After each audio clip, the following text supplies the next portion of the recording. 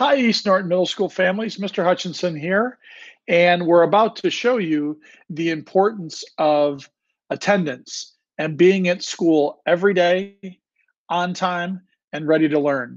So, parents, we have a goal this year that we want to have 95% of our kids in attendance 90% of the time. So that means students, when you aren't feeling super well, or you got to roll out of bed and go downstairs and log into your computer, we need you to do that. We need you to check in homeroom, and we need you to check in each and every period because we have so much to teach you and we have such a short amount of time. And believe me, this pandemic is nothing any of us wanted, and we're certainly going to make the best of it. So, parents, please encourage your son or daughter to get up and get ready for learning each and every day.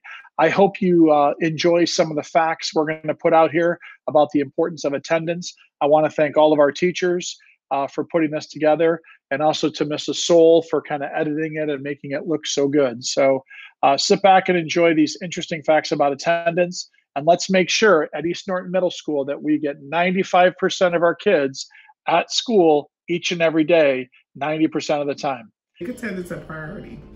Set daily routines for younger students, such as a bedtime. And for older, more independent students, such as those in middle school and high school, make sure they understand the importance and the connection between chronic absences and school success. Attendance improves with parent participation for chronically absent students. Absenteeism in the first month of school can predict poor attendance throughout the school year.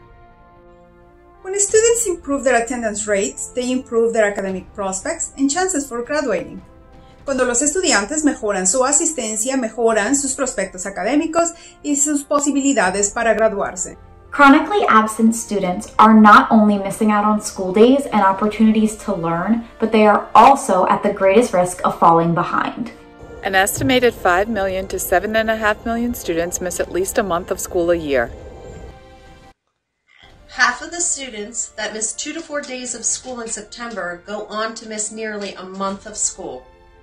Chronic absenteeism has been linked to reduced student achievement, social disengagement, and feelings of isolation. When students improve their attendance, they improve their academic prospects and chances for graduating. Chronic absenteeism is most commonly defined as missing 10% or more of the school year for any reason, excused or unexcused. Excused and unexcused absences have the same negative effect on academic performance. Regular school attendance patterns encourage the development of other responsible patterns of behavior. Research shows that missing 10%, or about 18 days, in most school districts negatively affects a student's academic performance. That's just 2 days a month, and that's known as chronic absence. Attendance improves when schools engage students and parents in positive ways and when schools provide mentors for chronically absent students. Over the long term, chronic absenteeism is correlated to increased rates of high school dropout, adverse health outcomes, and poverty in adulthood. Poor attendance can influence whether a child can read proficiently by the end of 3rd grade or be held back. Absenteeism can lead to depression and also result in poor quality of education as a result of time lost while being away from school. Just by being present at school, your child is learning how to be a good citizen by participating in the school community, learning valuable social skills, and developing a broader worldview. Research shows that missing only an average of 2 days a month negatively affects academic performance. Many classes use lectures, demonstrations, discussions, experiments, and participation as part of the daily learning activities. These cannot be made up by those who are absent. Absenteeism in kindergarten was associated with negative first-grade outcomes such as greater absenteeism in subsequent years and lower achievement in reading, math, and general knowledge. Students that live in communities with high levels of poverty are 4 times more likely to be chronically absent than others.